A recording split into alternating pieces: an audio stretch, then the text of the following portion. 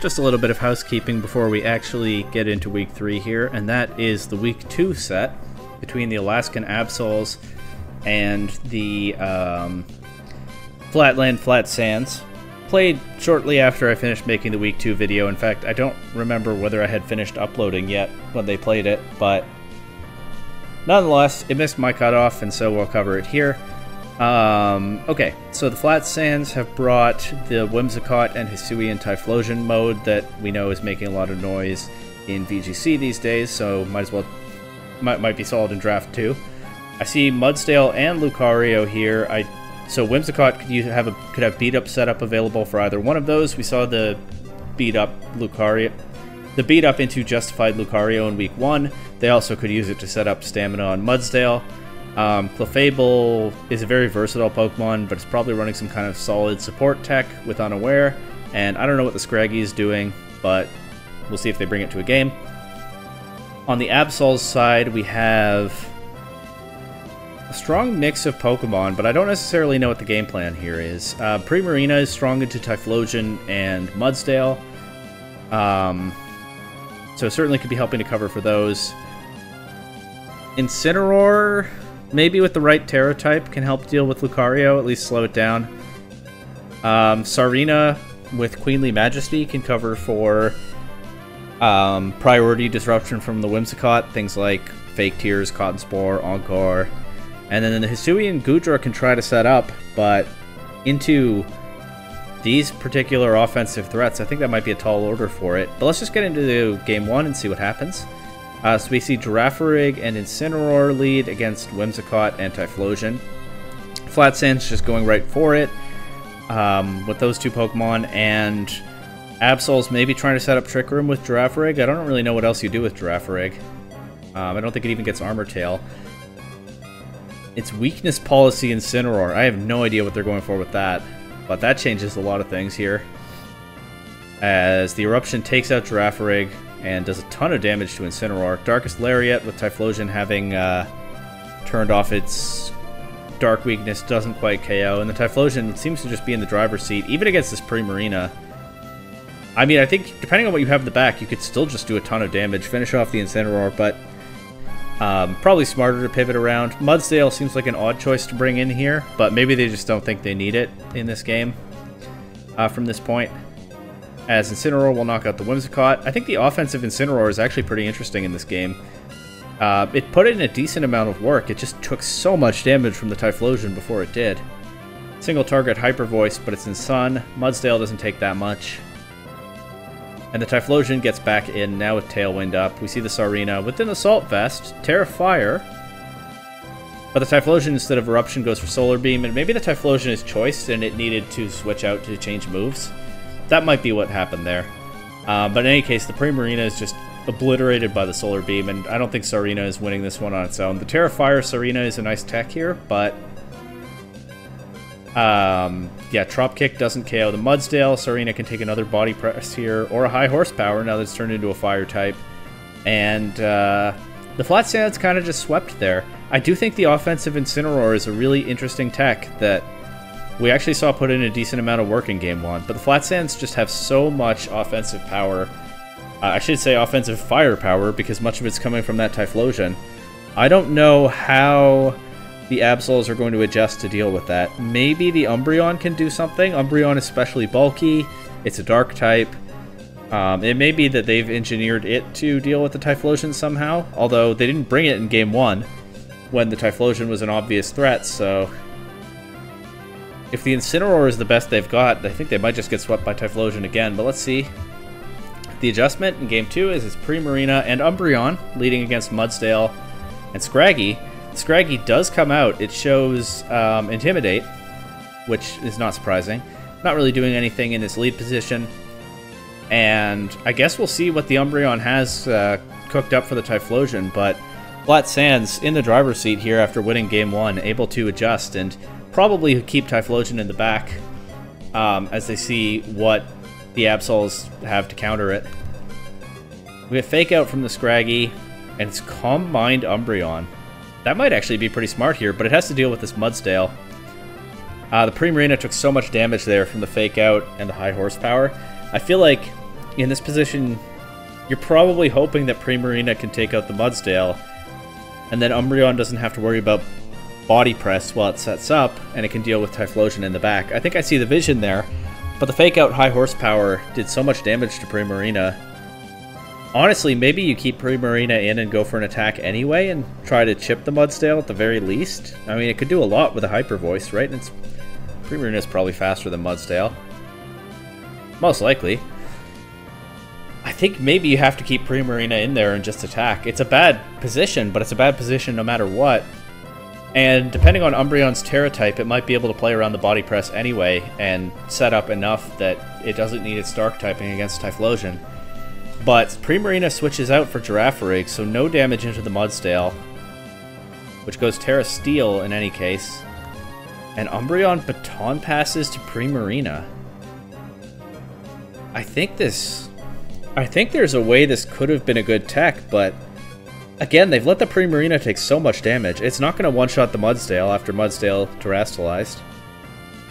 I don't know what the Girafarig is here for. Trick Room is, in this position, only beneficial to the Flat Sands. It might be a different story if they have Typhlosion in the back, but you're still dealing with the Mudsdale right now. I think the Primarina is just taking too much damage to get through this.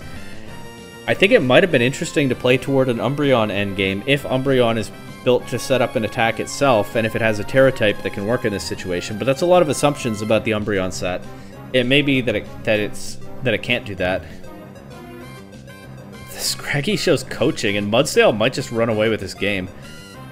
Terra Fairy on the Girafarig, so any thought of Terastallizing Primarina or Umbreon is out now. The Girafarig really wants to do something, but it's lucky that it wasn't targeted by that Heavy Slam. It gets the Trick Room up, but it's Mudsdale. I mean, look, maybe if you're running mid-speed Primarina, you know what? Flat Sands didn't bring Trick Room of their own, so they might actually have speed on Mudsdale. Primarina might be mid-speed. Maybe Primarina's slower here. Have I seen anything to indicate either way? Oh, turn 1, right? The Primarina flinched before the Mudsdale moved, so no, Trick Room I think only hurts you in this position. I don't know why they've invested so much into setting it up. But yeah, Primarina just drops to a Heavy Slam. They've given the Mudsdale the first move there. The Reflect comes in too late, and Incineroar is not going to win this game by itself. I think, yeah, I don't know why they set up Trick Room there. They invested a lot of their resources into something that really only hurt them.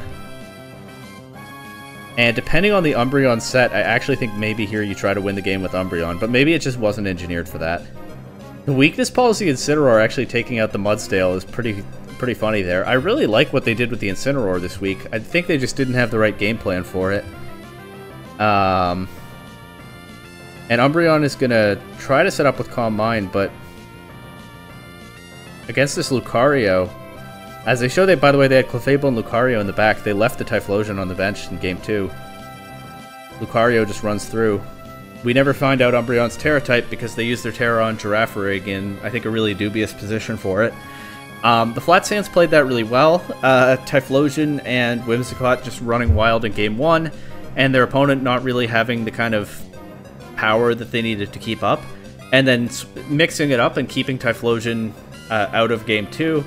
Forcing the adjustment to it from the Game 1 game plan, but then running something entirely different that could counter the adjustment. Lucario and Typhlosion actually have an interesting synergy there because opponents, some teams in this league have a lot of Dark types, and if they spam their Dark types against the Typhlosion, then they have trouble dealing with Lucario. They also have trouble dealing with Clefable and Mudsdale.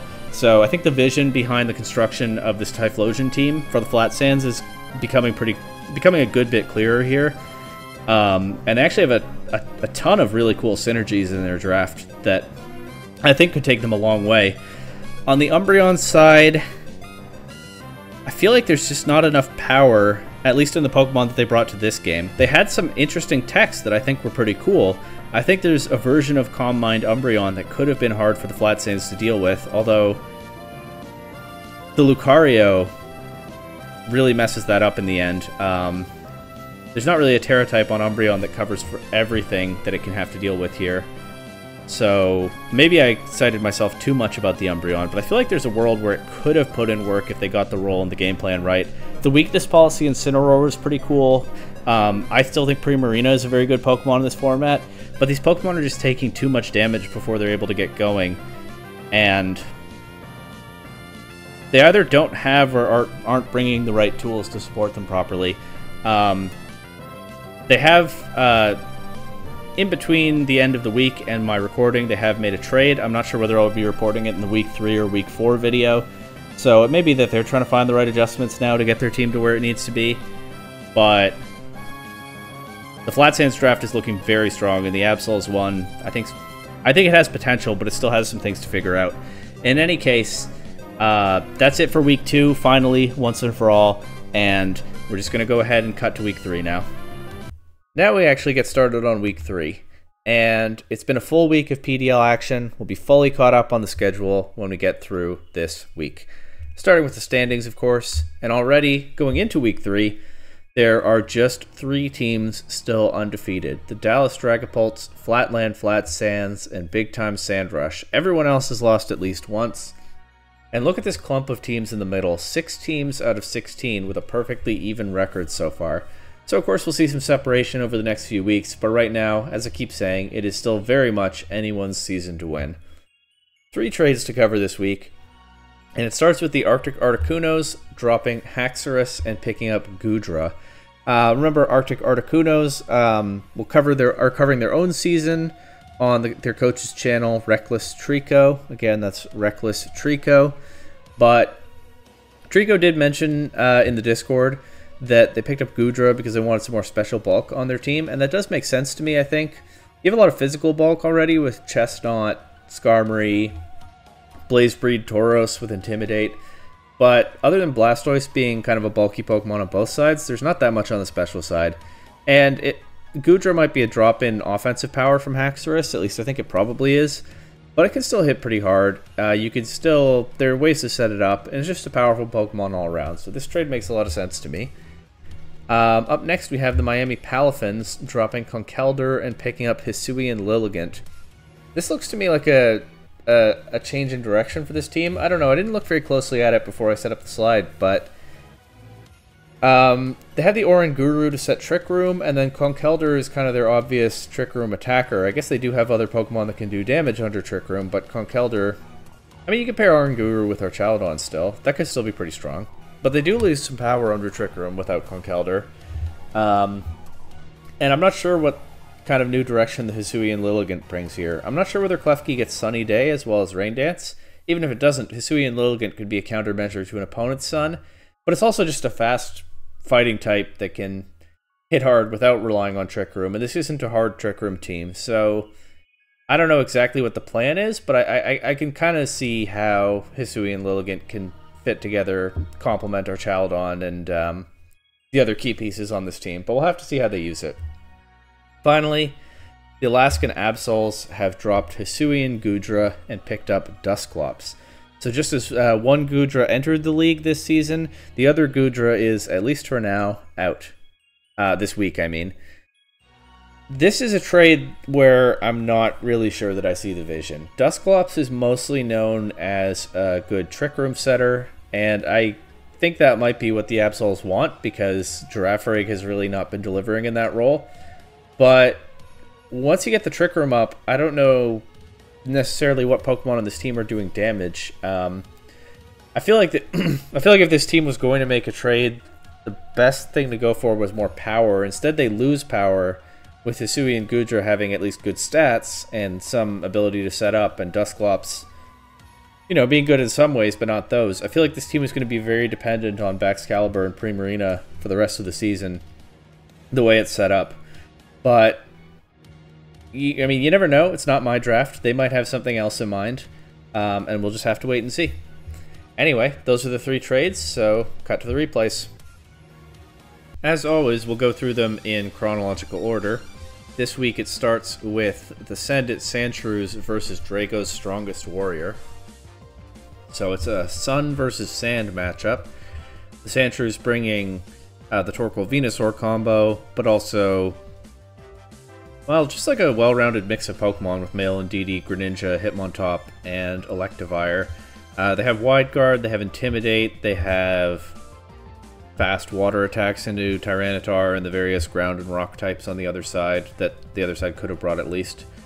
I'm not sure what the Indeedee will do, but maybe they have some Trick Room tech. This isn't the best opponent to rip off an Expanding Force into, but with this team that they brought, it might work. And on the Drago Strongest Warrior side, you've got Tyranitar and Corviknight with the Comfey for healing, so they could run the same kind of game plans as in the first 2 weeks. Depending on the positioning could be a bit tricky for them, because Tyranitar doesn't want to see Venusaur, especially in Sun. Corviknight doesn't want to see Torkoal. The Terra types might come into play there, might be helpful. I'm not sure what the Sandaconda is going to do this week. Maybe it has a defensive Terra type and Glare to make the Venusaur and Greninja less threatening. Although that's a lot of pressure on the one Terra slot for this team that I'm talking about terrestrializing almost everything. But I'm sure they have some more coherent plan than that. The Zebstrika is probably here for speed control, although it has to watch out for the Electivire, and then the Grookey can of course change the terrain, but we'll see as we get into the games, starting of course game 1 here. We have Venusaur Hitmontop lead against Corviknight and Sandaconda, so nobody just leading with their weather right off the bat. Of course, Torkoal being slower than Tyranitar, the Sandshrews could have just done that if they wanted, but instead, see what, ooh, that's right, the Mirror Armor goes off and weakens the Hitmontop. We'll see what the Hitmontop goes for. Tyranitar switches in to set its weather, probably their intention all along. Venusaur throws off a Grass Knot that almost KOs Tyranitar. That did a lot of damage. Tyranitar, a very heavy Pokemon, I guess. But now they get Comfey in next to Corviknight. There's no Torkoal on the field. Comfey doesn't care about the Mach Punch from Hitmontop. Corviknight does take a Sleep Powder, and that might be hard for it to deal with. But again, I don't think much is threatening Corviknight in this position, so if they can get the positioning right, they can... yeah, they can wake Corviknight up and set it up. It might just be slower than it would normally be. I'm just checking because... well, let's get to the end of this turn. Okay, I was wondering whether the Comfey had safety goggles, which it does not. We can see that because it took sand damage. The Comfey might have to watch out for Sleep Powder in that case. It is, of course, not a grass type, even though it looks like it could be. That might be the one gap in Strongest Warrior's plan to set up the Corviknight. They also have to be alert to the Torkoal or even the Electivire possibly switching in. As here is the Torkoal right away. The Venusaur could have Weather Ball. It's Terra Fire Comfey. Venusaur just goes for Sludge Bomb. Comfey still takes a lot of damage and gets poisoned. And of course, Terra Fire doesn't give Comfey any cover into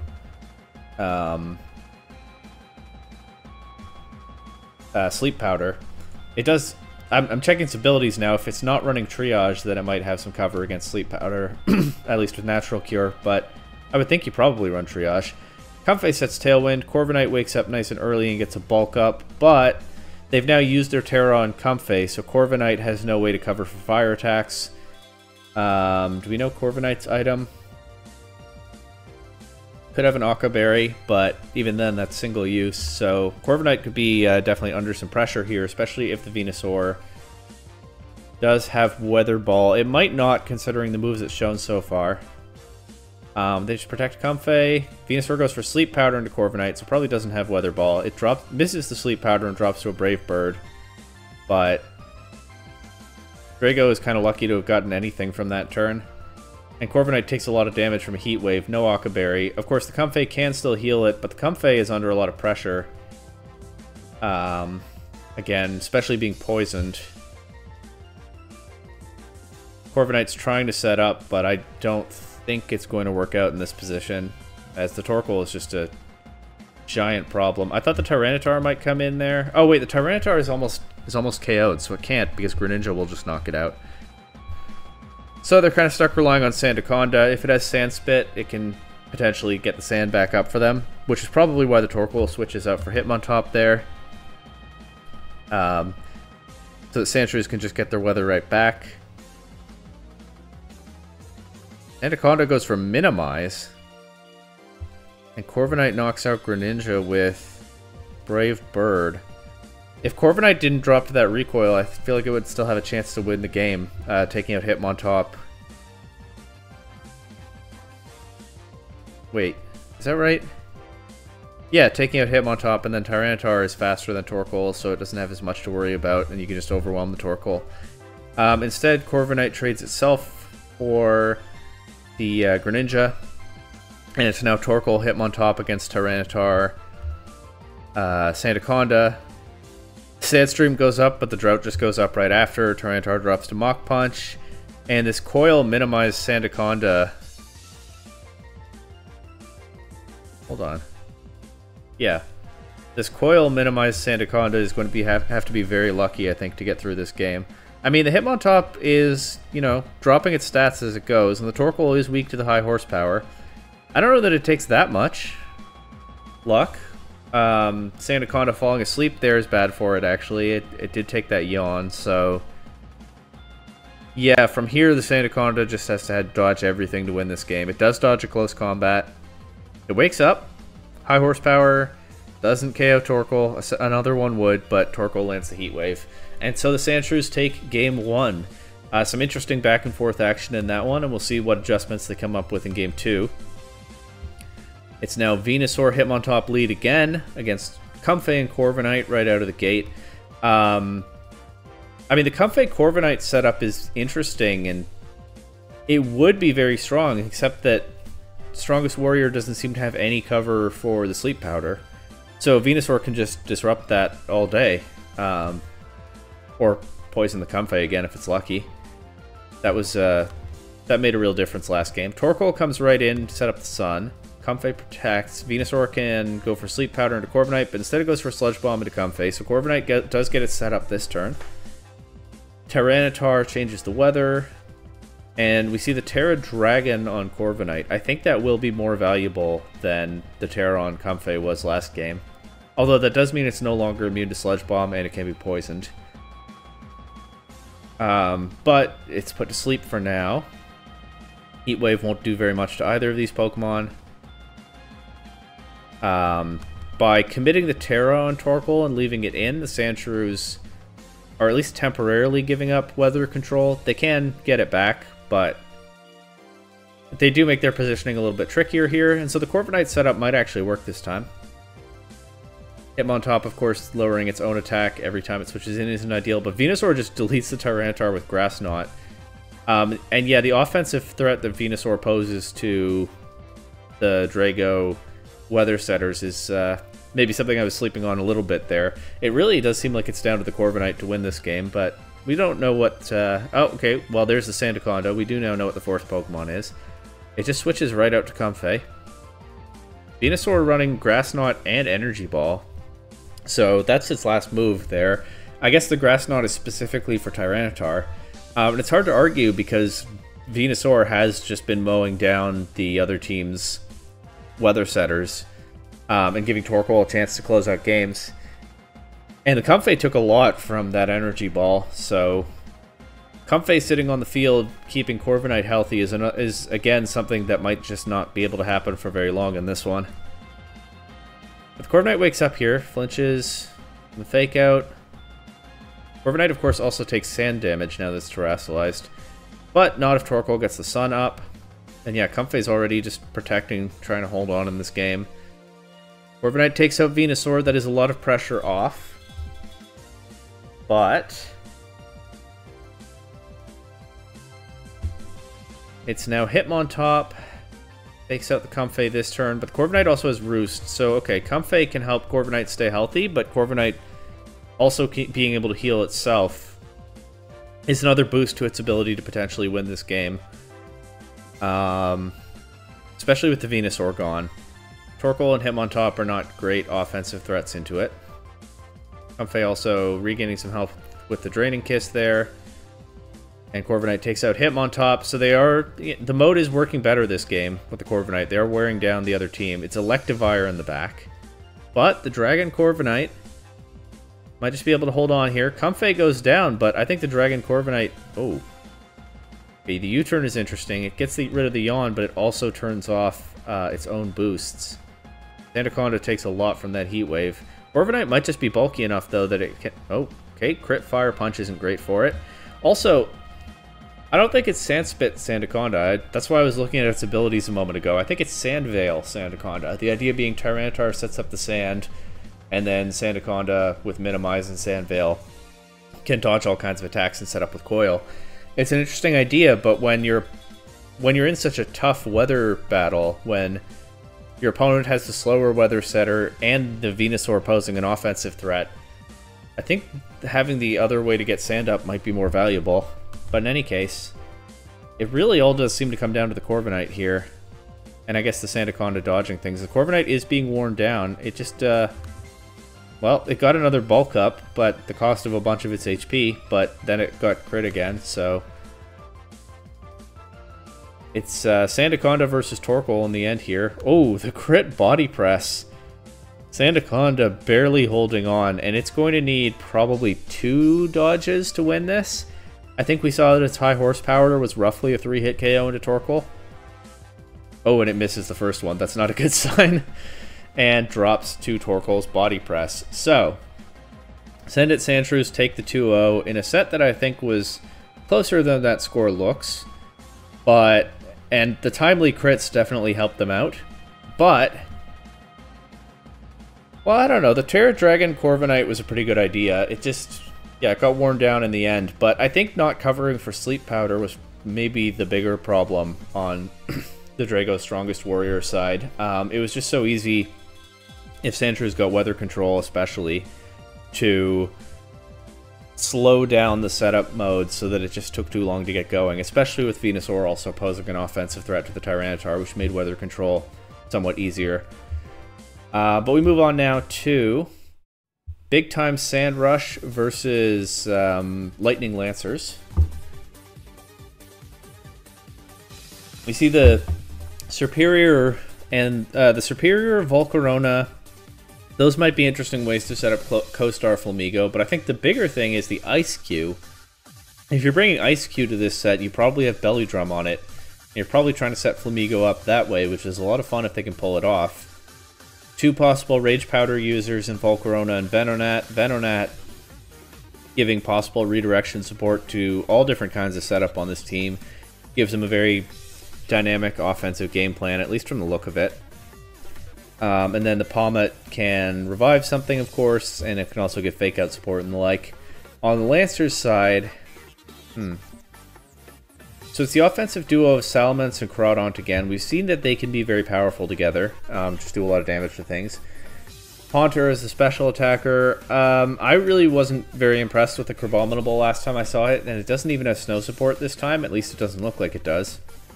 So I don't know what they're planning with that, but we'll see if they bring it.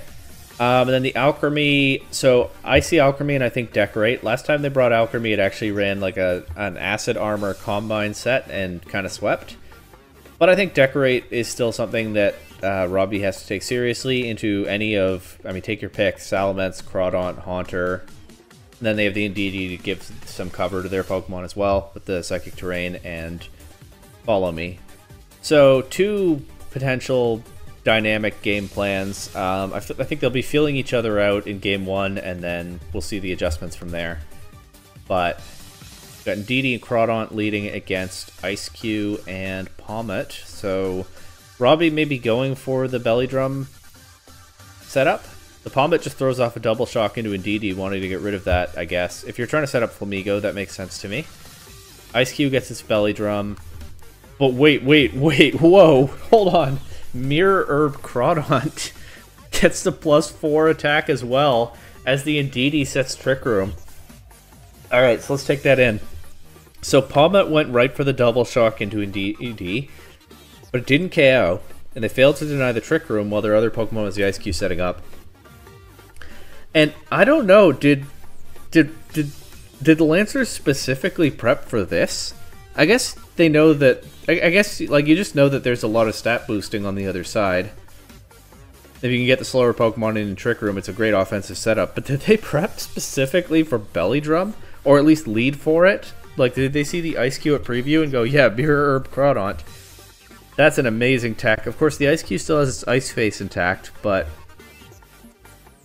let Crawdont might be slower than Indeedee. It does have a lower base speed.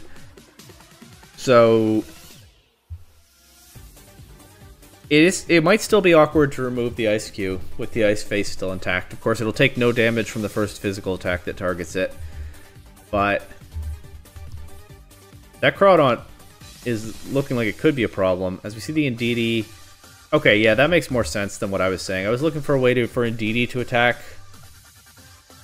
But no, that doesn't work, because special attacks don't break the Ice Face. Yeah, so I was just dead wrong there. The correct play is what they did, which is to follow me with Indeedee and then break the Ice Face. But Venonat coming in means that unless it's Terra Grass Crawdont, it's susceptible to getting its attacks redirected too. And so we have redirection on both sides with the +4 physical attackers. This is something else. Ooh, Ice Spinner on the Ice Cube. Clears the Psychic Terrain.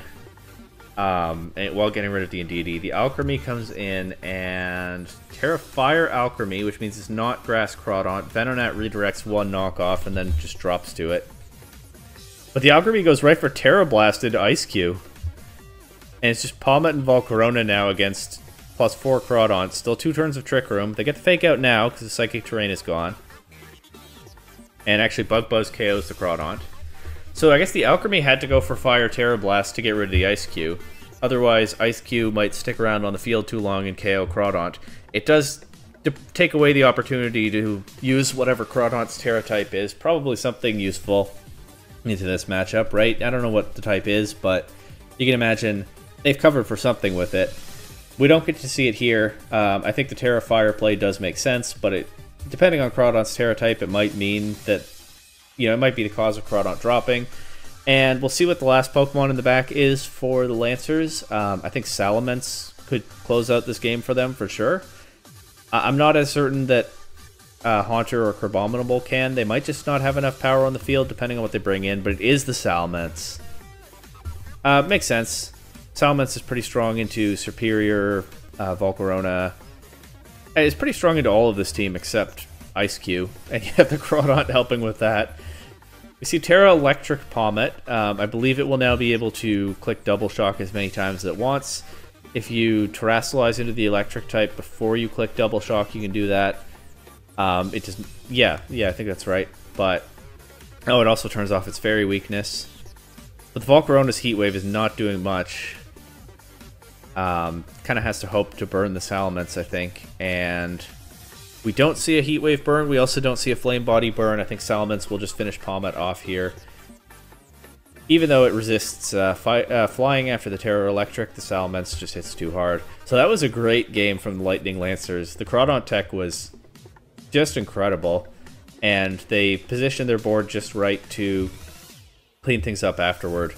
The Terra Fire Alchemy was also a very nice touch, but we'll see how Big Time Sandrush adjusts in Game 2. As now we see Haunter and Crawdont leading for the Lancers against Superior and Ice Cube for Sandrush. So they're still going for the Ice Cube stuff. And the Crawdont is still there to cover for it, I guess, as Ice Cube switches out to Venonat. Superior just protects on a knockoff. Haunter sets Trick Room. Honestly, didn't remember it gets that move. But there we go, multiple Trick Room setters to make sure the Crawdont gets going. But Venonat is, yeah, the fastest Pokemon on the field now. And apart from Rage Powder, Venonat you can expect is carrying some kind of status. Sleep Powder is the next most obvious move on it. And of course it could have Compound Eyes to make the Sleep Powder more accurate. So they did give fast Sleep Powder to Sandrush by doing that. But I don't know that the Haunter going to sleep is that big a deal. Crawdont lands a knockoff into Superior. We still don't see Crawdont's Terra type, so it will just drop to a Leaf Storm there. I wouldn't bet that the crit mattered. And we get Alchemy in, Terra Fire again. Just going for Calm Mind. Superior's +2 Dragon Pulse doesn't quite KO Haunter. And Robbie is playing around the Trick Room pretty well here. Superior protects, I guess, to cover for Haunter waking up, and then the Alchemy goes to sleep. And once again, we might see Sleep just make a setup mode too slow. The Venonat shows Nightshade to knock the Haunter out. That's a good tech. Venonat not having a lot of ways to do damage, but the Alchemy wakes up quickly. Terra Blast through the Superior, and now we get Ice Cube versus Salamence. But the Terra Fire Alchemy is still there as well. I don't think we've seen...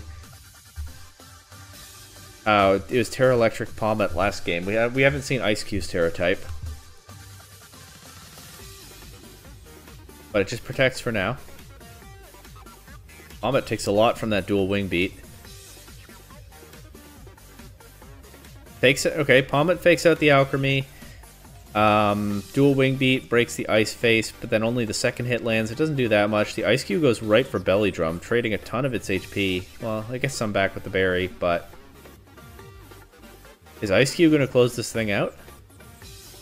Protects on the dual wing beat there. As Palmet throws off an Ice Punch into Salamence. So Salamence drops, and I guess Ice Cube will finish Alchemy off from here. Palmet drops the Terra Blast, but it doesn't matter, I think. As the Venonat comes back in. Venonat can redirect the Terra Blast, but it doesn't even need to as Ice Cube's Liquidation. I don't think that crit mattered at +6 attack. Breaks through Alchemy, so... Yeah, so Robbie played well around the Trick Room in this game, and then used Ice Cube as a late game win con instead of early game setup. We still haven't seen the Flamigo, so the Ice Cube is just going for belly drums for itself at this point. The Terra Fire Alchemy is potentially an issue for it. The Mirror Herb Crawdont is so funny. But Robbie got the positioning just right this game, and switching the Venonat in and out so it could disrupt with Sleep Powder under Trick Room or Rage Powder outside of Trick Room. Was also very strong. I don't think we saw a Terra from Robbie this game. We still don't know the Ice Cube's Terra type. We also still don't know the Crawdont's Terra type. So, plenty of surprises that both coaches could throw at each other in Game 3, as we see now how the Lancers adjust. It's Indeedee and Alchemy versus Superior and Palmet. So no Ice Cube and no Crawdont in the lead this time. Palmet switches right out to Venonat. Can't get Fake Out Pressure in Psychic Terrain, of course. As Superior just throws a Leaf Storm at Alchemy and crits. Salamence is in now. The Alchemy is setting up Calm Mind. Venonat redirects a dual Wing Beat and actually survives it. Some good bulk there with an Eviolite, I assume. Dragon Pulse doesn't quite KO Salamence. As Alchemy is still setting up. Now it goes for the Fire Terra. Again. Ooh, it dodges a Leaf Storm. Oh, which actually, the Leaf Storm was targeting Salamence. But it misses, and Alchemy... The Fire Terra Blast has just been clutch throughout this set. Superior drops to it, and now Robbie's last two Pokemon are Palmet and Ice Cube again. We might finally see the Ice Cube's Terra type, and we do, it's Water.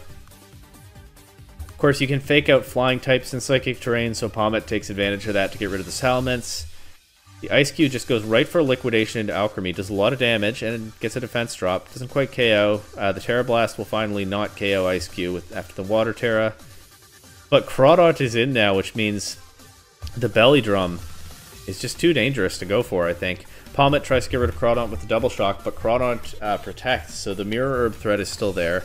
Ice Cube does knock out Alchemy. But Indeedee's back in now, and that means Crawdont gets redirection support. The Double Shock goes into Indeedee. We know it doesn't KO. Indeedee does drop to the double target.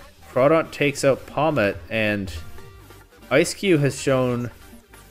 Well, we know its only two attacks are Ice Spinner and Liquidation, because its other moves are Belly Drum and Protect. So it's Ice Cube throwing off resisted attacks, but it does still have its Ice Face. It goes right for the Belly Drum, which will, of course will activate the Mirror Herb. But I guess Ice Cube is just looking for the one-hit KO. Because it can't be... Or... Yeah, I guess it has to be, because it'll take an attack that'll break the Ice Face here, and it'll only get one more chance to attack after that. And it doesn't have Icicle Crash to flinch. I don't know if Robbie's all in on a crit or what, but... Because I'm not confident that Ice Cube gets the one-hit KO here. Liquidation does 82%. And then Ice Cube drops to the knockoff. Robbie went all in on one big attack, and it didn't work out. But that was a great back-and-forth set. I really enjoyed that a lot. The Crawdont put in so much work there. But we move on now to Arctic Articunos versus Azure Bay Chatots. The Articunos already bring in their new Goodra to a set, which makes sense to cover. I mean, if you want Goodra for special bulk, up against Hatterene, Chandelure, Ludicolo, this is the first test of what it can do. Wouldn't be surprised if it has an Assault Vest or something. They still have the pairing of Sinistcha and Ursaluna. They also have the Blastoise. I wonder whether it'll be something like a Shell Smash Blastoise with Sinistcha, redirection, and healing support. But yeah, it's just Sinistcha and some big bulky Pokemon. Don't know what the Muck is for, but maybe it's like Terra Steel cover for the Hatterene, or a different Terra type covering for the Chandelure. The Muck definitely has some matchups into this team, unless at least if it Terras. And then the Tauros. This doesn't seem like a good Tauros matchup. The Tauros is maybe for something that Chatots didn't bring, but we'll see. Chatots bring Squawkabilly, so maybe we'll get to see that put in some work. And then Ludicolo with no obvious Rain Setter. Maybe Squawkabilly gets Rain Dance. They also brought another Water type in Gyarados. And it looks like they're going for some Trick Room stuff, probably, with two very good Trick Room setters in Hatterene Chandelure and King Gambit to take advantage of it as well. Which I guess then means maybe you want slow Ludicolo, but we'll find out. Maybe you don't want to set up Swift Swim is the end of that thought. It's Sinistcha Blastoise lead against Squawkabilly Gyarados. Blastoise has a white herb, so I think that tips their hand that it is Shell Smash Blastoise. Sinistcha just goes for Terra Water. Blastoise has Fake Out. Okay. Not what I'd expect on a Shell Smash set. As Squawkabilly sets Tailwind. Okay, so it's a Tail Room team. It's not Hard Trick Room. Makes sense.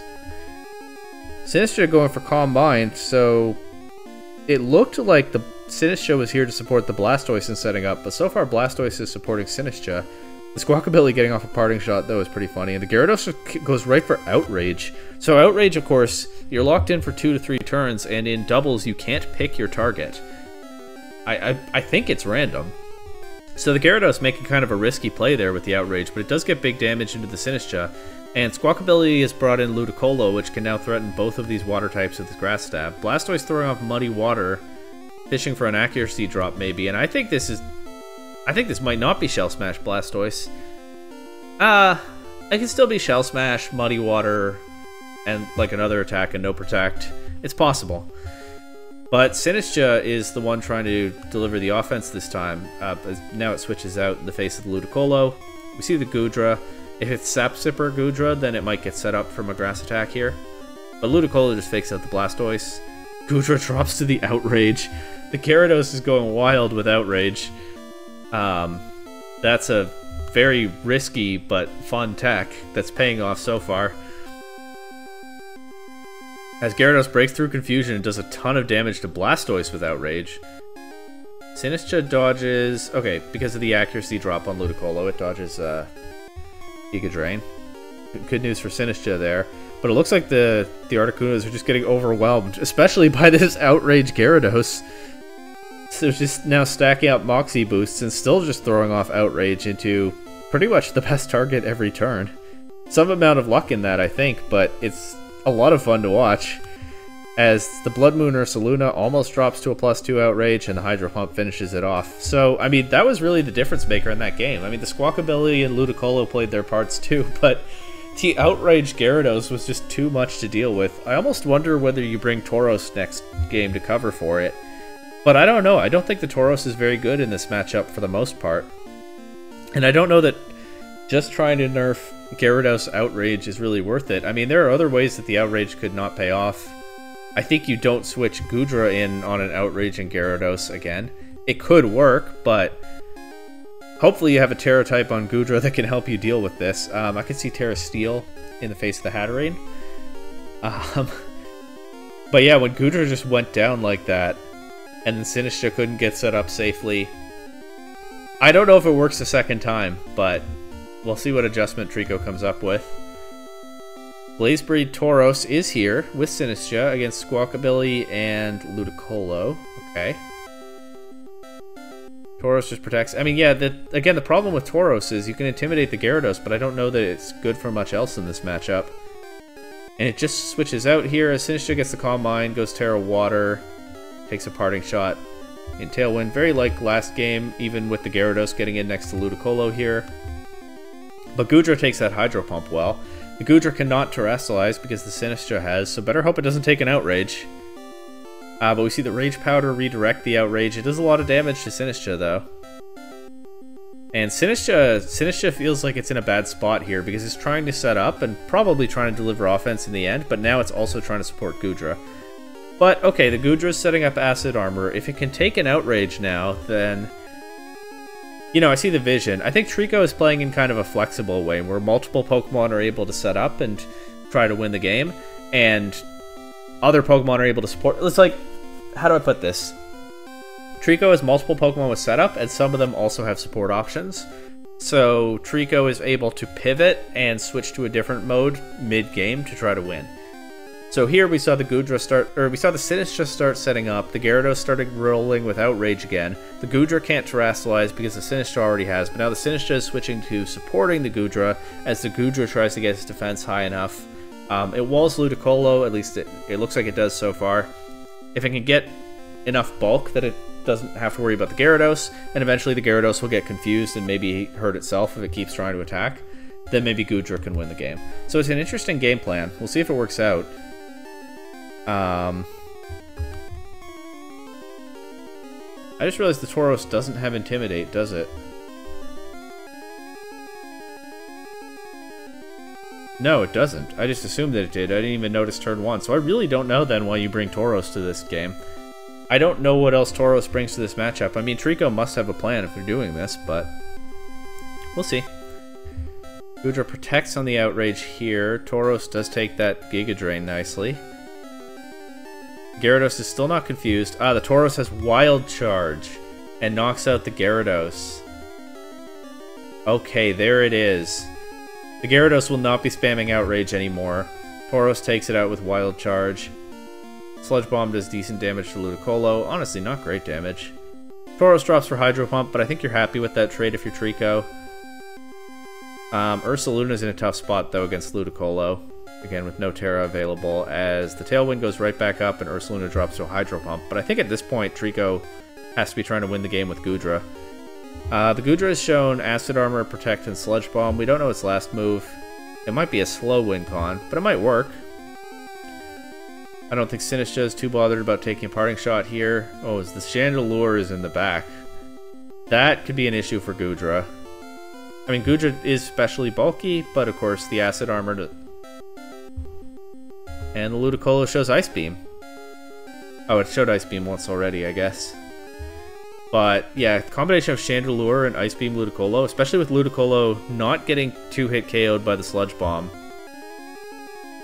I think Goodra is just going to get overwhelmed here. I think I saw the vision for a world where it could win the game. I'd have Body Press as its last move. So yeah, if like King Gambit had been in the back, Goodra could have put in a lot of work. But it's been softened up quite a bit by those Ice Beams. You know what? There might still be a chance. But Mario Man gets Speed Control again. Oh, but the Goodra only has Sludge Bomb and Body Press to attack, so it's barely doing any damage into the Chandelure. No, I think Goodra just loses to Chandelure from here. And everything that could threaten the Chandelure, right? The Ursaluna couldn't get past the Ludicolo. The Blastoise didn't even come to this game after the Ludicolo was a problem for it. So Chandelure just cleans up very nicely. Solid play by Mario Man, keeping Chandelure in the back until its threats were gone. And just overwhelming the Goodra. So Trico, I think pivoting between different flexible game plans there was an interesting approach, but it just doesn't work out against all these powerful threats. And of course, especially the Outrage Gyarados in Game 1, which I just can't get over. But that's it for this set, and now we move on to Melodic Miraidon versus Marvelous Bridge Malamars. The defending champ returning after a forfeit last week, bringing an interesting mix of two very cute bugs in Ribombee and Vivillon, two dangerous fighting types in Sneasler and Gallade, and then the Dragapults and the Glamora. I don't know what this team... I mean, the Dragapult-Sneasler duo is pretty well established at this point. The Dragapult can play its U-turn game, get Sneasler in, maybe get Glamora in, get Toxic Spikes up or a Mortal Spin. The Rabombi can run... I was going to say can run Sticky Web if it wants, but also just gets Tailwind and can't be faked out. Vivillon also gets Tailwind. But Vivillon... It could be here for Rage Powder, but actually I think Vivillon... It wouldn't shock me if it's a Quiver Dance attacker on this team.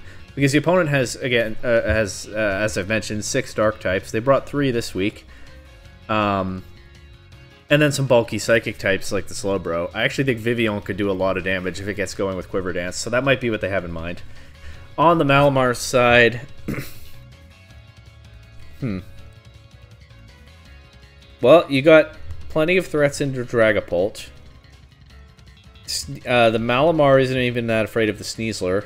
And you also have Slowbro and Metagross to help you cover for that. So they have a lot of answers to the 2 most obviously threatening Pokemon on the other side. The bulky Psychic types could also be trouble for Gallade. Of course, Gallade can run Sharpness boosted Night Slash or something. Honestly, Gallade might be able to sweep this team if the circumstances are right, but they'll probably have some Terra type to cover for that and also just throw bulk at it like Slowbro. So yeah, the stacking up on Dark and Psychic types does make a lot of sense this week. I'm not sure what the Greedent is here for. I mean, they definitely could have a Trick Room mode with that, Slowbro, Bisharp. So maybe the Greedent just wants to get going with Belly Drum or something. But, yeah, we'll just have to get into it and see. As we see Metagross and Meowscarada lead against Dragapult and Gallade. Dragapult does go right for that U-turn, it just KOs Meowscarada. It's Vivillon in. But Vivillon drops to an Ice Punch, so we don't get to see this game what it can do. Gallade sets Trick Room. Gallade sets Trick Room. Sneasler in the back. Dragapult. Against Greedent and Metagross. Of course, the Greedent has just come in now, and maybe Think Boy didn't know that the Vivillon was going to get one shot. But I don't see what I don't see what he's doing with this Trick Room. That seems to benefit his opponent, but we'll keep watching and see. Terra Normal Greedent just going for big damage, I guess. It is faced with 2 fighting types, so okay, no setup, just Body Slam. Of course, the Paralysis will make the Sneasler slower. And Gallade getting to throw off attacks with impunity so far. I mean, it Trick Room to turn 1, but then yeah, that Sacred Sword just takes Greedent out. I do think the Greedent... the Greedent is the thing I least understand in the Malamars game plan, and it did just drop against the 2 fighting types there. They pressured out the Terra, so it could do as much damage as it could without setting up. It still wasn't enough. The Paralysis... I mean, the Sneasler is gone now, but the Greedent couldn't one-shot it. And Gallade was free to just take Greedent out. I don't think you bring Greedent to game 2, but I don't know. We'll see. But yeah, they get Slowbro in Trick Room now, and I still don't understand... Like, maybe there's... Oh, the freeze is funny. Maybe there's some tech with the Vivillon. But I don't understand the Trick Room play. It seems to only benefit the other team. Okay, the freeze, but then Dragapult thaws immediately. Burns Metagross. But Gallade also being burned. There's a lot of pressure on the Miraidon as they stall out the last turn of their own Trick Room. Metagross went for Ice Punch there, so probably doesn't have Bullet Punch. Gallade can finish it off. Gallade is still doing a lot of damage for being burned. And 2 very low HP Pokemon, but the Slowbro just takes too much from that U-turn. So that was a close game. I think there might be a way that the Slowbro could have won it. Again, terrestrializing the Greedent, just... There was so much opportunity cost in that. I don't know what the Slowbro's Terra type is, but maybe it could have given it the resistances, or at least non-weaknesses, that it needed to close this out. But maybe we'll find out in Game 2. As that was kind of an odd game from the Miraidon, but it pays off for them so far. With Gallade putting in a ton of work against the opposing Dark types and the normal type Greedent. Gallade is a serious problem for the Malamars in this matchup, and it showed it in Game 1. But in Game 2, we see Rabombi now leading with Vivillon. I hope we get to see the Vivillon do something. It's just Rage Powder for now, as the Rabombi sets up with Quiver Dance. That's right, they do both get Quiver Dance, and I guess Rabombi is the stronger attacker. I don't know why I didn't think of that at preview. But yeah, the Vivillon is just spamming Rage Powder. It does drop here on turn 2. The Malamar will take a ton from Pollen Puff, yeah, into the double weakness. It does survive with a Focus Sash. Trick Room is up. This time it was the team that benefits from Trick Room that set it up. And they're in position to do some damage here, but the Ribombee is a problem as it takes 2 attacks there and knocks out the Slowbro with Pollen Puff. And yeah, I said earlier that loading up on Dark and Psychic types I could understand in this matchup, but it does open up a big weakness to the opponent's Bug types, and the Ribombee is taking full advantage here, as Gallade also reverses the Trick Room. Maybe that's what Think Boy was trying to do in Game 1. I kind of ruled it out because the Malamar's lead in Game 1 was Meowscarada, Metagross. There's not really an obvious Trick Room setter there compared to Slowbro, but Meowscarada can set Trick Room. I don't necessarily know that you want to, because Meowscarada doesn't then benefit from it, but people have used it in VGC as a Trick Room setter. So maybe Think Boy predicted a Trick Room there and got it wrong, but this time Think Boy is able to reverse the Trick Room. The Ribombee is just going to protect itself this turn. Gallade can just take out Bisharp with Sacred Sword. And then I don't think the Metagross has Bullet Punch, so yeah, Dazzling Gleam finishes off Malamar, chips Metagross, Sacred Sword. Oh my, Gallade is just such a strong Pokemon. it just Metagross is just gone. Yeah, so the Gallade was kind of the big piece in this game, being able to just throw off so much damage. The Malamars didn't bring well, they brought one fighting resist. It was Slowbro. They brought a few fighting weaknesses. And the Gallade Sacred Sword with Sharpness just does so much damage. But then also, yeah, their team was pretty bug weak this time around. And the Ribombee took advantage in Game 2. Which is fun. I like to see Ribombee putting in a lot of work, but what did they do with their Terra this game? I don't think they used it.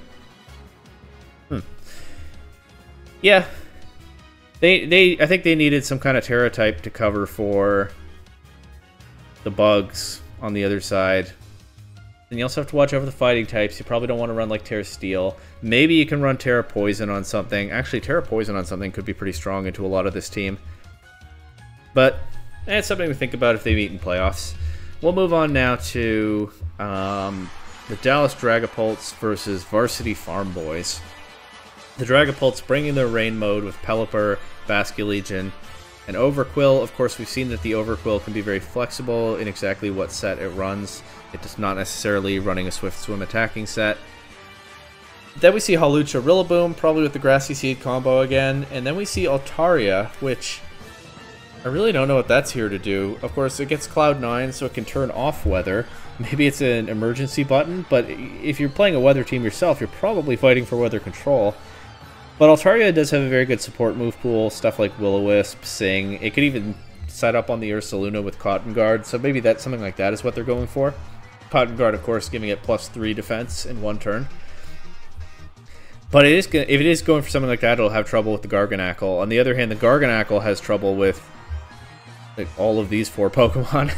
So it's going to take some very solid positioning to use that well in this matchup.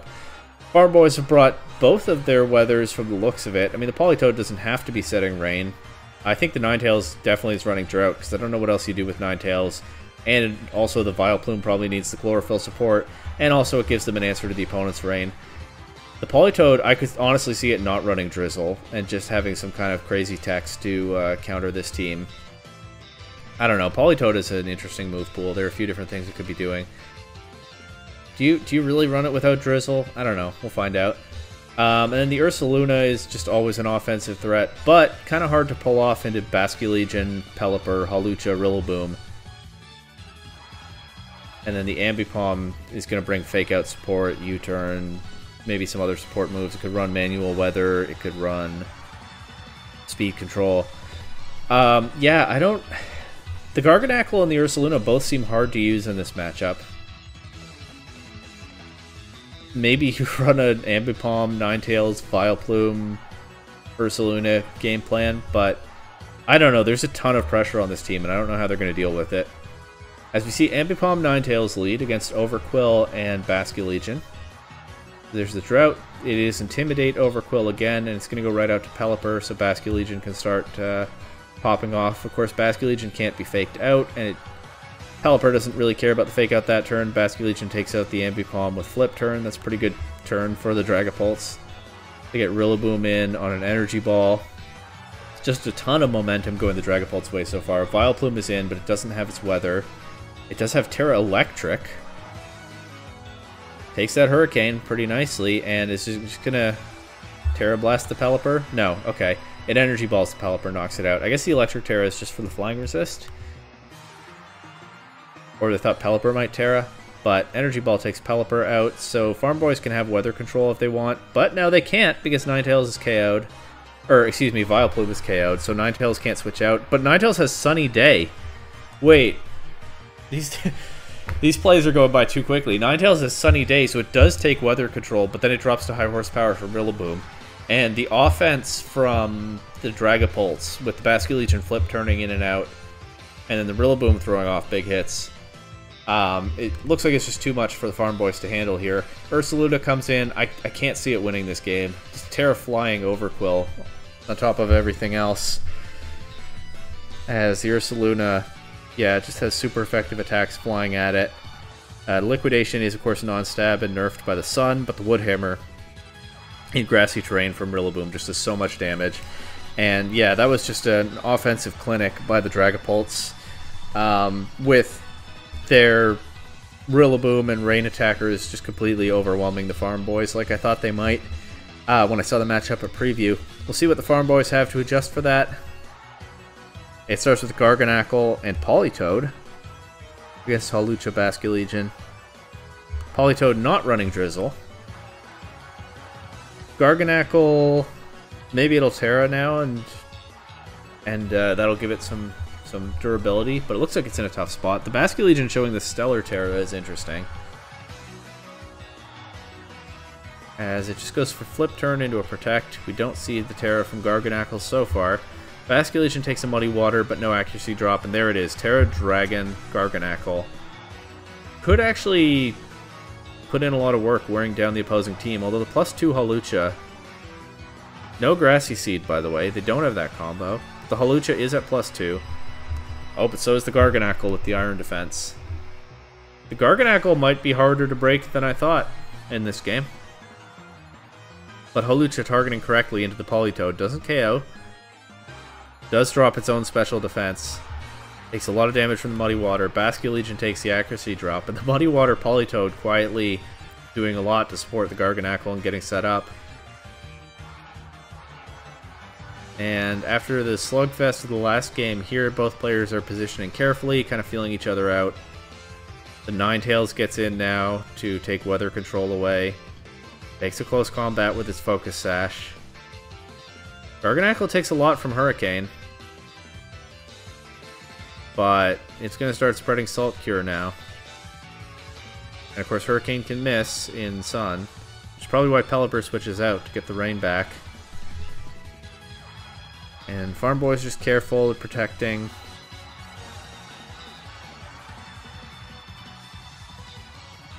Get Vileplume in Sun, but not anymore. The crit Last Respects takes out Vileplume, but I don't think Vileplume is that important at this point. I think the Garganackle, which has now recovered up to full, is threatening to win the whole game if they don't find an answer to it. That Last Respects just did 10%. And Basculegion got Salt Cured. I think you have to switch Basculegion out and honestly sack something to get more Last Respects damage. But then the Hurricane is probably their best thing into the Garganackle, so sacking Pelipper isn't much of a solution. Sacking Rillaboom is just hard to do in this position. It's just not the obvious target for the Garganackle's attacks, so Garganackle really has them in a pinch here. KOing Ninetales is good for their weather control, but Basculegion takes so much and is Salt Cured now, and it just drops.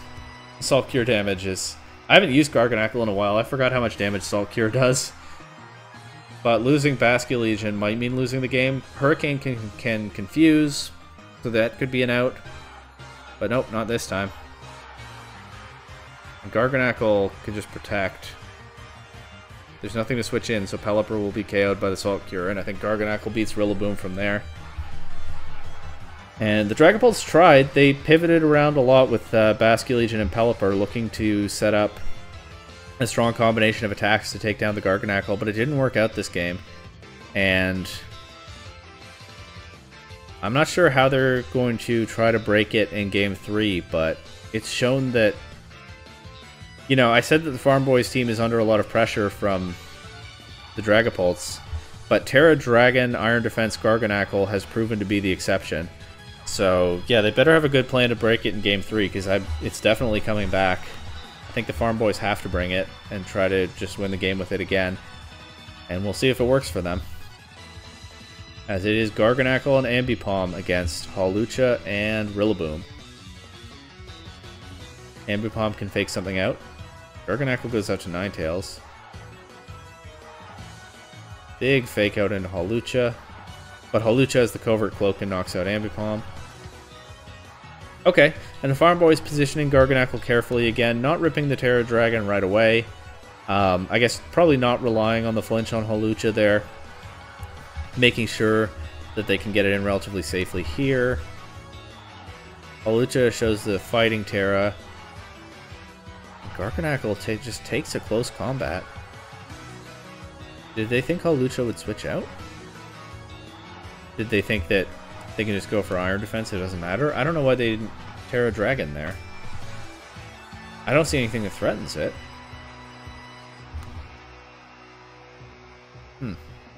Still no Terra. Well, okay, it protects now, so that's fine.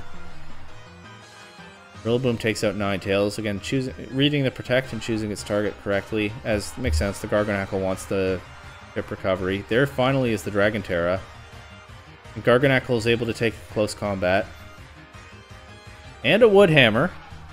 It's close, but that protect into grassy terrain recovery did make the difference there. Garganacle has to go for recover here, and it does. So it's been dicey, but it seems to be getting going now.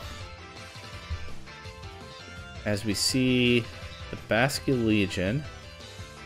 Rillaboom is the Pokemon least threatened by the Garganacle, because it's not frail like Hawlucha, and it's not weak to Salt Cure like the water types. We don't know that Pelipper is in the back. I think it probably is, since we saw the Basque Legion. So Rillaboom is able to just pick off... I mean, Hawlucha took out the Ambipom. Rillaboom has been able to just pick off Ninetales and Politoed. And all of a sudden, it's a 4-on-1 with just the Garganacle. So the whole set comes down to, can the Dragapults break the Terra Dragon, Iron Defense, Garganacle? But they can pivot around Salt Cure and throw off attacks into it pretty safely now. It might make a difference that the Farmboys, or the Rillaboom could just keep attacking while Salt Cured. It might make a difference that the Farmboys don't have anything to pivot into their other slot. Because we do see the Pelipper come in now. I wonder whether the Altaria... Part of me wondered whether the Altaria had a tech for the Dragon Garganacle, being a Dragon type itself, but maybe not, since we're not going to see it in this set. Hawlucha going right for the setup, but yeah, the Farmboys can't turn off the rain anymore, because they let Ninetales go down to Rillaboom. So Hurricane does a ton of damage now to Garganacle. I actually thought Garganacle would protect there, maybe force Pelipper to switch out or get knocked out. But I guess they realized that was too slow with Hawlucha setting up Swords Dance. Its boosts were already outpacing Garganacle's boosts, so they just had to go for it, and it meant that Pelipper could take the Garganacle out with Hurricane. So, Game 1, Farmboys tried a different mode. Dragapults overwhelmed them, as I kind of thought they would at preview. Game 2, Terra Dragon, Garganacle was just too difficult for the Dragapults to break and wore the team down. Game 3, Dragapults kept up the pressure. The Garganacle took a bit of time to get going, and in the meantime, the Dragapults were able to set up to KO all of its teammates, so the Garganacle stood alone, and it just couldn't handle the duo of Pelipper and Hawlucha by itself. Strong set on both ends. A lot of fun to watch. And we move on now to Miami Palafins versus Moville Mudkips. The Palafins have their new Pokemon, Hisuian Lilligant, already here in this matchup. They have Klefki Archaludon, Persian Archaludon. There could be something setting up rain. If they have Sunny Day, I think Persian gets Sunny Day. I don't know if Klefki does. They also could go for that with the Lilligant and the Cinderace coming to this set. And we also might get a chance to see what the Cryogonal can do. On the Mudkip side, they have 3 ground types. They have their pretty typical well-rounded team that they've been bringing so far this season. The duo of Talonflame and Garchomp, the Fairy Dragon Steel Core with Garchomp, Scizor, and Gardevoir. They have multiple Pokemon that can spam Earthquake next to Talonflame, which could be an issue for Archaludon and Cinderace, but not so much for Hisui and Lilligant. They'll have to cover for that somehow. Maybe they have Terra Poison or something on some Pokemon. But also the Scizor can threaten Lilligant with Bullet Punch. The Gardevoir is a bit of a wild card, but it can be an offensive threat into Archaludon as a special attacker. It is a good type matchup into Lilligant. So I see a few different game plans that either player could go for, but we'll see. I do like the Mudkips offensive threats into this matchup, though, as we see Talonflame and Crocodile lead against Persian and Cryogonal. Persian is threatening a Fake Out. There could easily be a Covert Cloak on one of these, but hey, if the Palafins call it right, then that could be very disruptive. And the Cryogonal is an offensive threat. I didn't really talk about it, but it is an offensive threat to all 3 ground types. Even Swampert, of course, being weak to Freeze Dry. It does have to watch out for Talonflame, which could be carrying Flare Blitz, and for Scizor, but maybe a Terra's around that. Cryogonal could actually be a very swingy piece in this matchup. As I say that, and it immediately takes a ton of damage from the knockoff. And goes for Ancient Power into Talonflame. So there's an anti-Talonflame tech for you. The Talonflame does not have a Covert Cloak. It won't be getting Tailwind up this game because it's made to flinch, and then it takes an Ancient Power. And I would be excited right now if Cryogonal got the Ancient Power boost. But of course, it's only 10%, I think. Oh, and the Scizor forces it out now anyway. It's still a fun boost to fish for, though, if you get the chance. Icy Wind from the Persian will slow the Crocodile. Just as Archaludon comes in. If Archaludon has stamina, it does. It gets the boost from that Scizor U-turn there. And they were probably reading a Bullet Punch and looking for a really safe boost from that. Terra Flying Archaludon now. Garchomp having to protect around Persians. Icy Wind. Now Persian just... Okay, Persian knows it's dropping a Bullet Punch, so it just lends its support to Archaludon with one last helping hand. Archaludon takes that Scale Shot very well, with only 2 hits. Nope. More than 2 hits. I just got confused by the stamina text. Still takes it pretty well. It just takes out Garchomp with a Draco Meteor. Archaludon now at +5 defense. And Hisui and Lilligant is in, and will be the fastest Pokemon on the field. It might have to watch out for Scizor, though. As, okay, it takes a Bullet Punch. Probably knock out Crocodile if it wants. Instead, it just goes for Pollen Puff into Archaludon. I didn't consider that, but that does make a lot of sense. Hisui and Lilligant. That is a big thing Hisui and Lilligant can do that Conkeldurr can't, is help keep the Archaludon healthy. And Crocodile knocks out Lilligant and gets a Moxie boost, but it's too little too late. As denying Tailwind was pretty big for the Palafins there in that game, but also getting their Archaludon set up, and so far Mudkips haven't shown anything that can deal with that. But we'll see what they have in game 2. As it's Crocodile Gardevoir lead against Archaludon, leading this time with Klefki. They go right for the Terras on both sides. The Fire Gardevoir and the Flying Archaludon, which nicely avoids the Earthquake. Of course, something I didn't mention, but 3 different Pokemon that could spam Earthquake and Tailwind next to Talonflame. They can also do it next to Gardevoir because of Telepathy.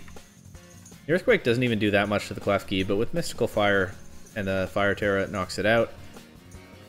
If the Klefki... I don't know if the Klefki was setting up rain this time.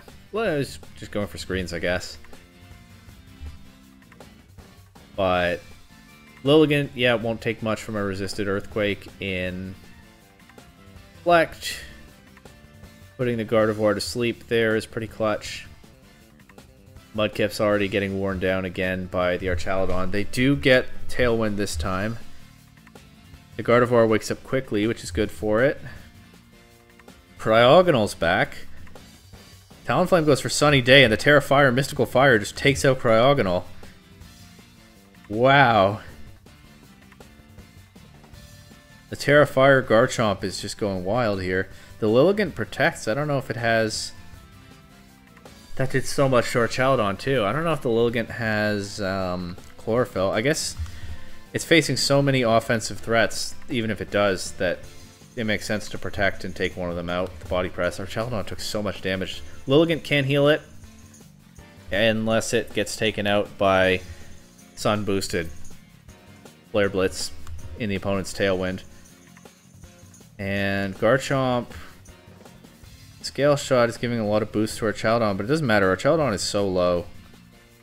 Even if it survives this, yeah, it's not going to take... It's probably not going to take another hit. It's already lowered its own special attack, so the Draco Meteor doesn't KO Garchomp. I bet Talonflame just knocks it out here. Nope, Garchomp is faster after the Scale Shot, so it gets to knock Archaludon out. Yeah, and so the Cryogonal, Lilligant just got overwhelmed there. We see why denying Tailwind in Game 1 was huge, because this game they got the Tailwind up, and then the Talonflame was faster than the Lilligant, and the Lilligant just didn't get any chance to heal Archaludon. So, Game 3 might come down to the Tailwind as well. One way to find out, and that's to watch. As we see Scizor and Talonflame lead against Persian and Cryogonal. Persian probably trying to deny the Tailwind again, but you've already shown the Ancient Power tech. Persian actually fakes out Scizor this time. They go for Ancient Power into Crocodile. Don't get the boost. It'd be pretty cool if they got the boost, but instead, the Cryogonal is synergizing pretty nicely with the Archaludon in this matchup, as Cryogonal is pressured out by Scizor, but then Archaludon gets a very easy and free stamina boost if Scizor does attack into that slot. The Crocodile showing close combat, knocking the Persian down to its sash, but that means Crocodile... Yeah, its defenses are nerfed. It takes a lot from Persian's Icy Wind. Not quite KO'd by a feint. So Persian goes down here. Mudkips can still get Tailwind up. They do lose Crocodile, though. But they can get Tailwind up with Garchomp or something now. Okay, it's Gardevoir is the last Pokemon. Terra Fire Gardevoir again. Showed that it can be extremely dangerous to this Archaludon that doesn't have a way to resist fire. And they get the Tailwind up, so the Lilligant is again pressured by Talonflame plus Gardevoir, both throwing off strong fire attacks. Probably won't get a chance to keep Archaludon healthy. Does put Gardevoir to sleep, and Gardevoir only takes 50% from Draco Meteor. Archaludon is switching out here. Cryogonal is not going to be helpful into dual fire types. No, it just drops to a Flare Blitz. And... yeah, the Lilligant is just too pressured again under Tailwind. In fact... the Brave Bird can take it out as well, yeah. And Mystical Fire finishes Archaludon off, and that was just a sweep there by the Mudkips. So I talked up the ground types at preview, and that's probably, if you're their opponent, that's probably what you see as well. 3 ground types, lots of opportunity for Earthquake spam. In a different matchup, it would be interesting. But after the Terra Flying Archaludon won Game 1 with the Lilligant keeping it healthy, they adjusted super well. They were denied the Tailwind in Game 1, but they got it up in both of the other 2 games using Talonflame, you know, a little bit later, not just going for it turn 1. And then the dual fire types with the Talonflame and the Terra Fire Gardevoir. Cryogonal is a good, strong answer to the ground types, but it does nothing to the dual fire types. It just gets KO'd. Lilligant just gets KO'd under Tailwind. Archaludon didn't have a way to resist fire. There was never any rain set up in this set, and even if there was, the Talonflame had Sunny Day. So pivoting away from the ground types really exposed the lack of answers to this other mode on the other side. I wonder whether the Cinderace might have been able to do something, but we never saw it come to a game. Maybe because it was afraid of the triple ground. So I talked about this being a well-rounded team that at the same time could pull off ground spam, but yeah, they really had multiple layers of offense that opened up a lot of different game plans that were hard to deal with altogether. So good team building there from the Mudkips. 2 sets left, and we start with Flatland Flat Sands versus Ceaseless Samurotts. Flat Sands have brought... okay, so I see Whimsicott and Mudsdale, so it could be beat up stamina stuff. Whimsicott can set Tailwind. They can also set Trick Room if they want. It's a little harder for it to pull that one off. We got the Clefable, the Honchkrow, the Cleavor. I don't necessarily know what the game plan is. The Cleavor's rock coverage is good into a lot of what Samurotts have here, though. Yeah, we'll just play it out and see. The Clefable is strong into, like, Hisuian Samurott and low kicks. On the Samurott side, I mean, the Samurotts team I've talked up a bunch as a team full of Pokemon that I know are interesting, but I'm not experienced with and don't necessarily understand. The Salazzle with Fake Out pressure and general pressure into the Fairy types could do a lot in this set. I think Hisuian Samurott is still dangerous to the other side, even if they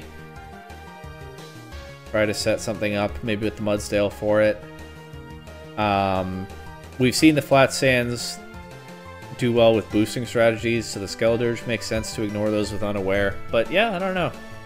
Oh, they have their Tailwind threat as well, Kilowattrel. I don't know what either game plan is looking at preview. Let's just get into it. As we see Salazzle and Low Kicks lead against Whimsicott and Cleavor. Or Bug Low Kicks. They Fake Out into Whimsicott and First Impression KOs. The Cleavor gets a Stone Axe into Salazzle, knocking it down to its Sash. I think you're okay with that trade if you're the Samurotts. The Clefable comes in already.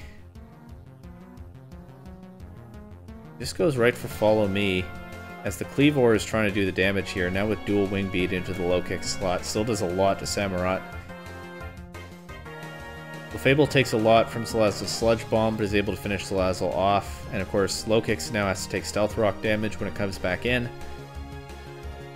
They go hard to Mudsdale. Doesn't take the First Impression as well as I might expect. And Samurotts are getting some damage now with these strong, sometimes super effective attacks, but Flat Sands are getting KOs, is the difference.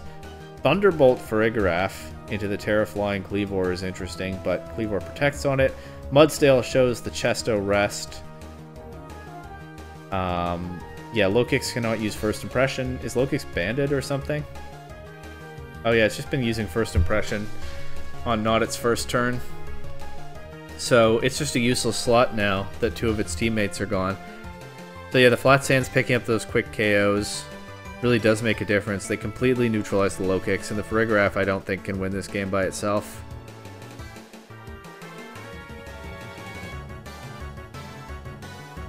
No, it's just getting worn down. It's not a super exciting end game, but very solid one for the Flat Sands. The Mudsdale getting itself healthy after taking that big First Impression is able to close this one out. I am actually going to, you won't be able to see this, but Panda, the coach of the Samurotts, did send me their paste before playing the set. I don't remember what's in it. It is Choice Band Low Kicks. So yeah, we saw that Choice Band First Impression do a ton of damage, but it's not KOing a bulky Pokemon like Mudsdale. And then with the Samurott and the Salazzle gone, Low Kicks just can't do anything after its first turn. And, I mean, Pancake Mix will definitely pick up on that. And we'll hunt those KOs with Cleavor again next game, or maybe bring a different game plan. But I think that Low Kicks might prove to be a liability at this point. Maybe they don't even bring it. We see Salazzle lead with Kilowattrel against Scraggy and Honchkrow, the two Pokemon we didn't previously see from the Flat Sands. Scraggy, of course, getting the Intimidate. And then Mudsdale comes in next to it. Don't know what else the Scraggy is going to do. Mudsdale now facing a special attacker and Hisuian Samurott. Scraggy has Coaching. There we go. Rock Slide misses the Kilowattrel, probably the target you'd rather hit. And the Aqua Cutter Terra Water Samurott. I thought that might KO the Mudsdale. It does not.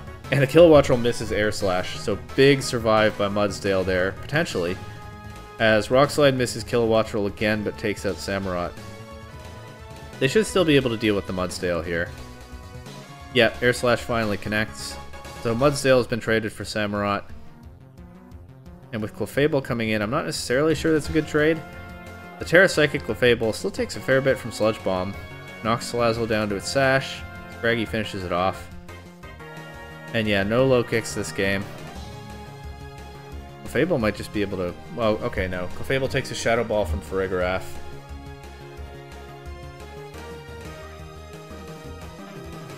And now Honchkrow is left to clean up. Takes a lot from Kilowattrel's Thunderbolt. And goes for a Power Herb Sky Attack into Farigiraf. Does Kilowattrel not win from here? Nope, it drops to a Sucker Punch crit. +1. Don't know if it's don't know if the crit mattered, but +1 Sucker Punch into Kilowattrel. I think the crit might have mattered. It's probably oh no, it's not Super Luck Honchkrow, it's Moxie Honchkrow. Yeah, I don't know. I don't know who had the better odds in that endgame, but the Honchkrow closes it out. And I might as well also check the Farigiraf set. Shadow Ball, Thunderbolt, Psychic Noise, Protect, Rocky Helmet, Armor Tail. Kind of trying to be offensive, but it just didn't hit hard enough. And also got worn down. In any case, yeah, trading the Mudsdale for the Samurott pays off. Instead of just losing to Samurott, Mudsdale, dodging the air slashes, is able to take it down and bring them to an endgame where Honchkrow just needs that one big attack to finish it. So some luck involved in that for sure, but still a solid performance. And the last set of the week now is Alaskan Absols versus Boston Biblically Accurate Maushold. The Absols also bringing their new Pokemon in the Dusclops. They are bringing both Primarina and Bexcalibur. I kind of feel like they almost have to do that every week now just to get the KOs they need. They brought Girafarig with Dusclops, which is interesting. I kind of thought Girafarig might just ride the bench for the rest of the season. And they might have some kind of Trick Room mode that they're going for here. And it could make sense, because the Maushold is a fast threat on the other side. Hisuian Decidueye is not that fast, but it's not especially slow.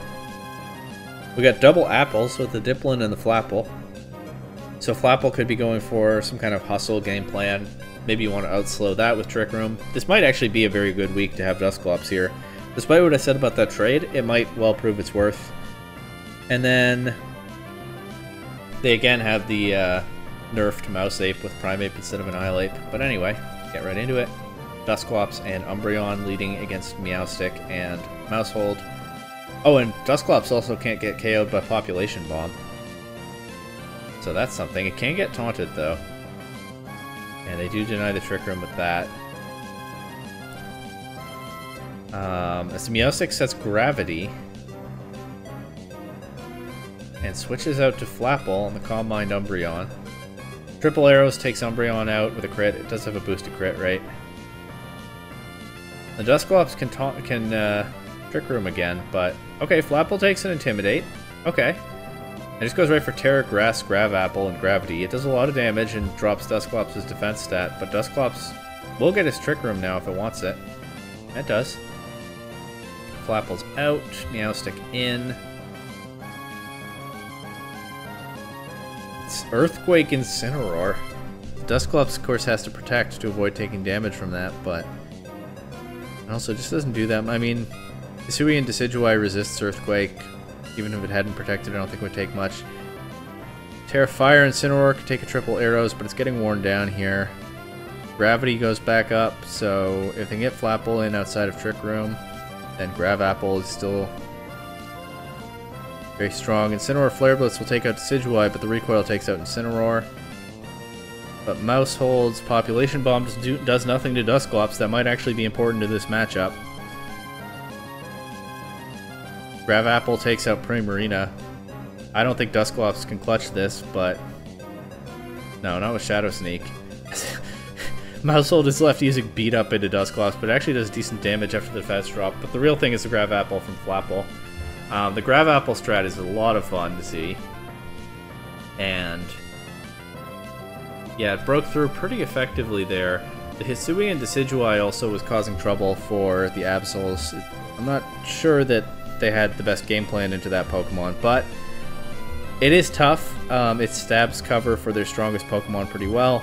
Primarina, Baxcalibur, and Incineroar are all weak to either Grass or Fighting. Umbreon, of course, is also weak to Fighting.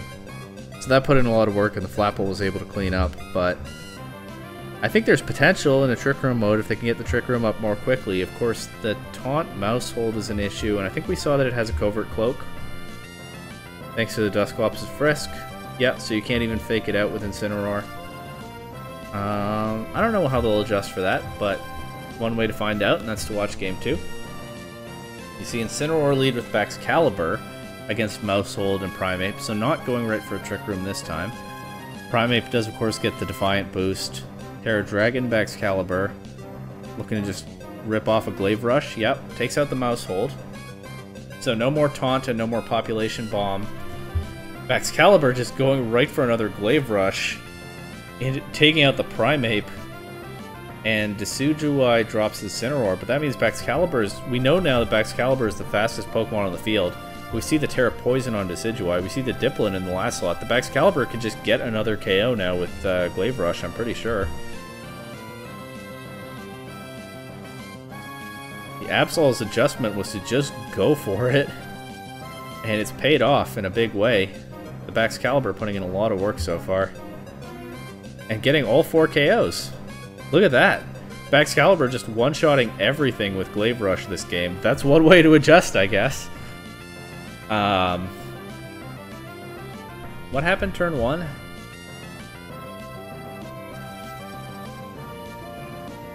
Oh, Baxcalibur was just faster than Maushold. Maybe it's Scarfed.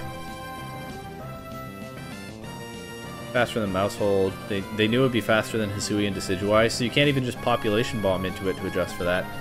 Maybe there's something that... Maybe the Meowstic has some tech in Game 3 to shut the Baxcalibur down? I don't know, but that was a lot of fun to watch, and we'll see if Baxcalibur can do it again. As it does lead next to Umbreon here. Into Meowstic and Hisui and Decidueye, so we might see the Meowstic do something here. Goes for Fake Out into Baxcalibur. Triple Arrows crits, doesn't KO. Umbreon just going right for Calm Mind in the face of Hisui and Decidueye. The Absols are just fearless in this set. They won Game 2 by just going for it, and I guess the lesson is keep going. But there's the Thunder Wave Meowstic. It will drop to a Glaive Rush, but I think that's all the Baxcalibur can manage in this game. I would think the Decidueye was the more important target there, because the Meowstic isn't really an offensive threat, but they trade Baxcalibur for Meowstic. But now Umbreon is in a tough spot against Decidueye. They've already used their Terra on Baxcalibur, which you really didn't need just to take out Meowstic. So... And Umbreon might be able to put in work with its Terra available, but it's going to be tough now. I think the Terra might have been thrown a bit recklessly in this game. Flapple comes in. Will, of course, not get gravity support this time. We see the Razor Claw on the Decidueye, so all the more reason it's getting all these crits. Gravapple still does decent damage to Dusclops and gets the drop. And Dusclops just gets taken out by a knockoff crit. And that Hisui and Decidueye is going to be a giant problem for both of these dark types that the Absols have left. And then the Maushold also is threatening Population Bomb. You no longer have the Dusclops immunity. Umbreon's not taking too much from it, at least. But these hits add up.